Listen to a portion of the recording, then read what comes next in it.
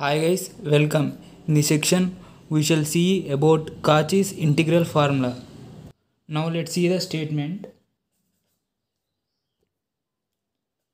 If f of z is analytic within and on a closed curve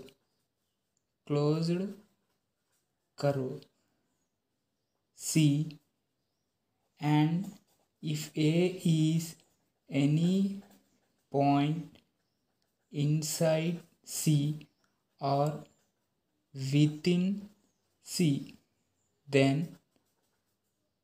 f of A is equal to 1 by 2 pi I integral around C f of z by z minus a into dz.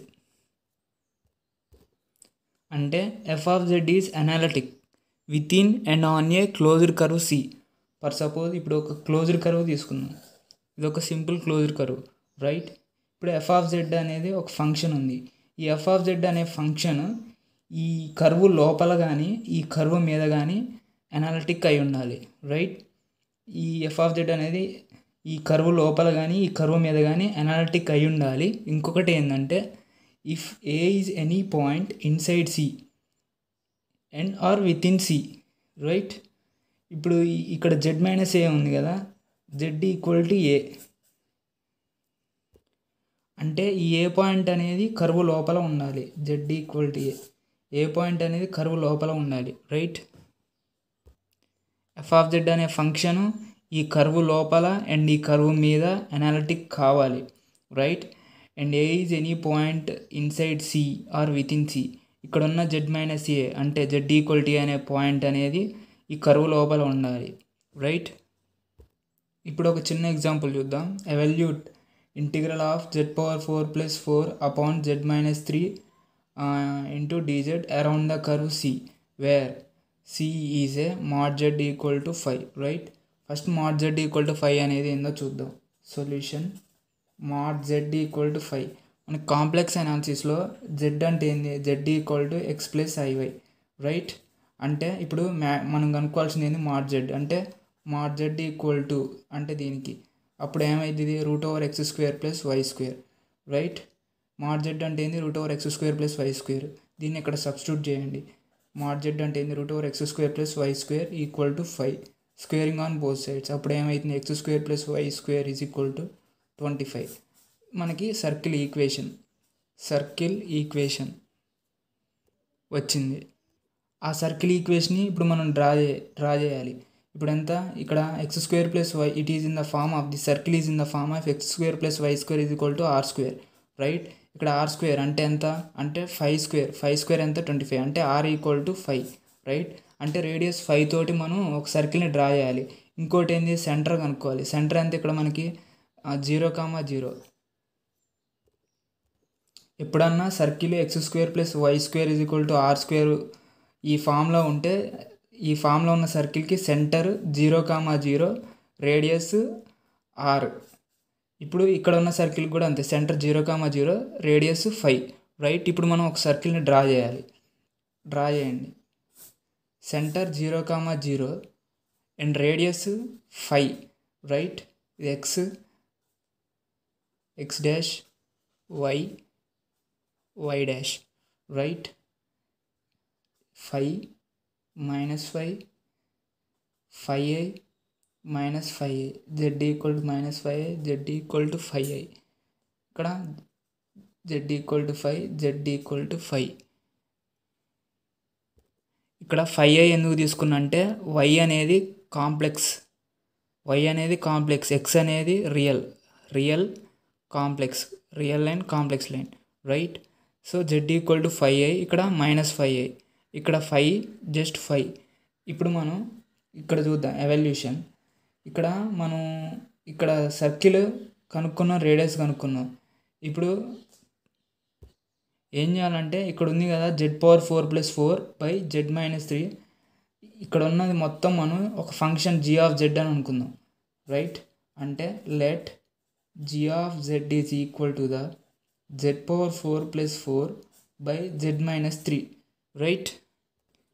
అంటే నేను ఇక్కడ ఉన్నదాన్ని మొత్తం ఒక G of Z అనే function లెక్క నేను assume చేసుకున్నా. ఇప్పుడు మనం దీనికి సింగులర్ పాయింట్ కనుక్కోవాలి. ఇక్కడ ఉన్న ఫంక్షన్కి సింగులర్ పాయింట్ కనుక్కోవాలి, రైట్. ఇప్పుడు సింగులర్ పాయింట్ ఎట్లా కనుక్కోవాలంటే ఇక్కడ డినామినేటర్లో ఉన్నదాన్ని మనం జీరోకి ఈక్వల్ చేయాలి. డినామినేటర్లో ఉన్నదానికి మనం జీరోకి ఈక్వల్ చేస్తే అది సింగులర్ పాయింట్ అవుతుంది. అంటే Z minus 3 is equal to 0. ఇప్పుడు జెడ్ ఈక్వల్ టు 3 మనకు వచ్చింది. అంటే జెడ్ ఈక్వల్ టు 3 అనేది మనకి సింగులర్ పాయింట్. ఫర్ సపోజ్ ఇక్కడ Z minus 2 into Z minus 4 ఉందనుకో కింద డినామినేటర్లో, అప్పుడు మనకి సింగులర్ పాయింట్స్ ఉన్నదాన్ని మనం ఈక్వల్ టు 0 చేసుకుంటే జెడ్ ఈక్వల్ టు 2,4 అనేది వస్తాయి సింగులర్ పాయింట్స్. ఇప్పుడు ప్రస్తుతానికి మనకు ఉన్నది ఏంది, జెడ్ మైనస్ 3. దాన్ని జీరోకి ఈక్వల్ చేసుకున్నాం. జీరోకి ఈక్వల్ చేసుకుంటే జెడ్ ఈక్వల్ టు 3 ఒక్కటే సింగులర్ పాయింట్ మనకు వచ్చింది. సో మనం కాచీస్ ఇంటిగ్రల్ ఫార్ములా మనం అప్లై చేయాల్సింది ఏంటంటే ఇక్కడ ఏ is any point inside C. అంటే ఇక్కడ ఏ అనే పాయింట్ అనేది సి అంటే కర్వ్ లోపల ఉండాలి, రైట్. ఏ అనే పాయింట్ కర్వ్ లోపల ఉండాలి, రైట్. ఇప్పుడు మనకి ఇక్కడ వచ్చింది ఏంది, Z equal to 3, Z minus A Z equal to 3. ఈ జెడ్ ఈక్వల్ టు 3 అనేది ఈ కర్వ్ లోపల ఉందా అంటే ఇక్కడ 5 ఉంది. 1 2 3 4 5 అంటే 2 అనేది లోపల ఉంది, right.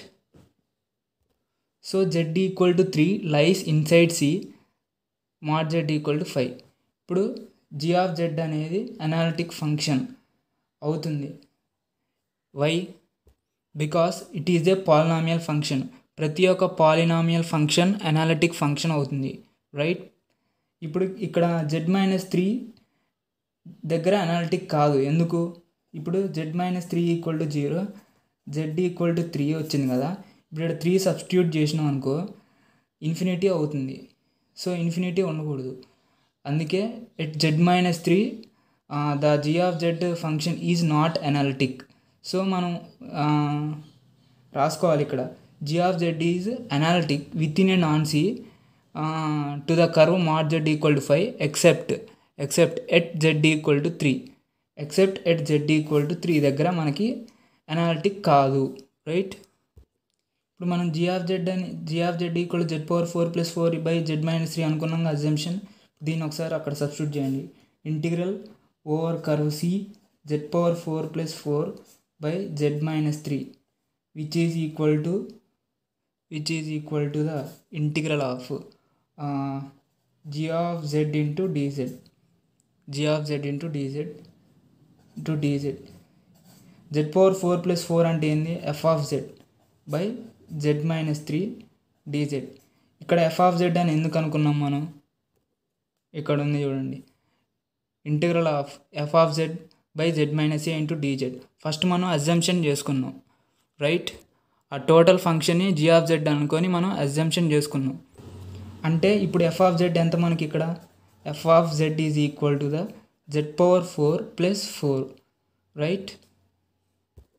And it over the curve C. ఇప్పుడు మనం ఇది వరకు ఫార్ములా లెక్క ఉంది. ఇది అంటే integral F of Z by Z minus ఏ. ఇక్కడ F of Z equal Z power 4 plus 4. ప్రతి ఒక్క పాలినామియల్ ఫంక్షన్ అనేది అనాలిటిక్ ఫంక్షన్ అవుతుంది, right.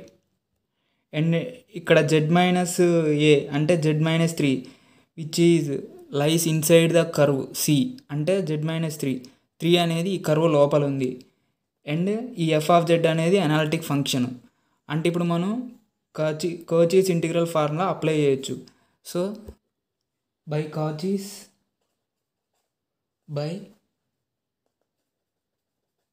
కాచీస్ integral formula, what we know by Cauchy's integral formula, integral over curve C f of z by z minus a into dz is equal to 2 pi I into f of a, right. ఇందాక మనం ఎట్లా వచ్చింది, ఈ 2 pi I ఇట్లా వచ్చింది 1 by 2 pi I అంటే f of a. ఇప్పుడు ఈ 2 pi I ఇట్లా వచ్చింది 2 pi I into f of a, right. అంటే integral of C F of Z అంటే ఎంత, ఇందాక మనకి జెడ్ పవర్ 4 ప్లస్ 4 కదా. ఫస్ట్ ఇక్కడ ఎఫ్ ఆఫ్ జెడ్ వేయండి, F of Z by Z minus ఏ అంటే Z minus 3 into dz is that equal to 2 pi I into F of A. F of ఏ అంటే ఎంత మనకి అంటే ఫస్ట్ ఎఫ్ ఆఫ్ జెడ్ ఇక్కడ రాయండి, జెడ్ పవర్ 4+4. సింపుల్గా Z ప్లేస్లో ఏ సబ్స్టిట్యూట్ చేయాలి, F of A is equal to A power 4+4. అంటే ఇక్కడ ఏ ఎంత మనకి ఇక్కడ 3, అంటే F of 3 and that equal to 2πi into F of 3 అంటే 3/4+4. అది ఇక్కడే రాయండి, 3/4+4 and that equal to 2πi into 3/4+3. టోటల్గా దీని ఆన్సర్ ఎంత, 170 ఇంటూ πi. సో ఇప్పుడు మనకేం తెలుసు, integral over curve C g of z into dz and that equal to integral around the curve c z power 4+4 upon z minus 3 into dz is equal to 170 into pi is final answer, right? Thank you for watching guys. Do like and subscribe.